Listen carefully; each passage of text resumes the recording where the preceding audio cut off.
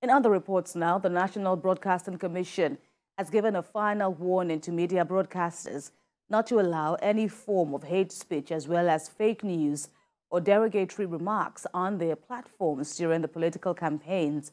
The Director General Balarabe Ilela spoke during a sensitization forum on political broadcasting in Abuja. And TVC News' TJ Suadui has more. Media broadcasters play a critical role in the disseminating of information during elections. This sensitization forum on political broadcasting, organized by the National Broadcasting Commission, is to enlighten media practitioners on their roles in ensuring a fair and responsible broadcast coverage of the 2023 general elections. I also use this opportunity to remind broadcasters not to allow any form of hate speech, fake news, derogatory or divisive remarks, and any incendiary broadcast on their platforms. NBC is not going to take it lightly with any station.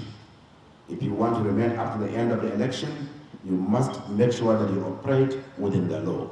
Political stakeholders have also urged media broadcasters to use the 1999 Constitution as amended, the Nigerian Broadcasting Code, the Electoral Act 2022, and other extant laws as tools to guide their reportage.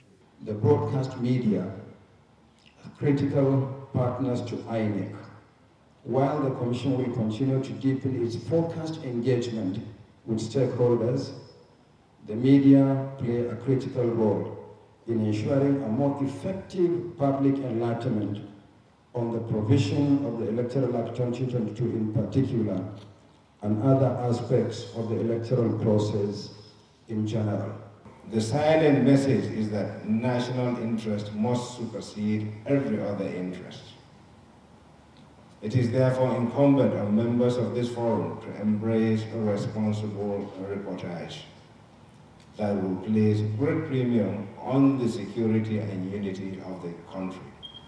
As campaigns for the presidential election starts in less than 48 hours, stakeholders whose responsibility it is to ensure the electoral process is credible have urged the media to be impartial, fair and balanced in their reportage of political activities and candidates.